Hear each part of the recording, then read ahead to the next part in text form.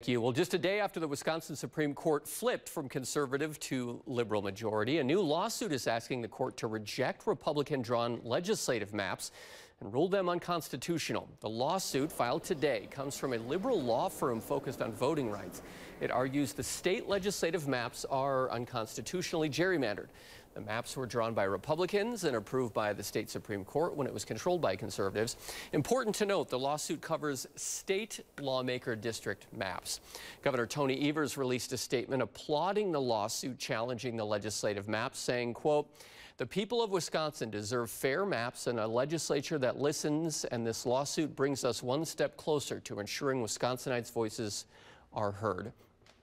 Meanwhile, Senate Majority Leader Devin LeMahieu argued that the current maps are valid and constitutional, saying, quote, "Instead of redefining their radical political platform to match the values of everyday Wisconsinites, liberal Democrats are counting on judicial fiat to help them gain power."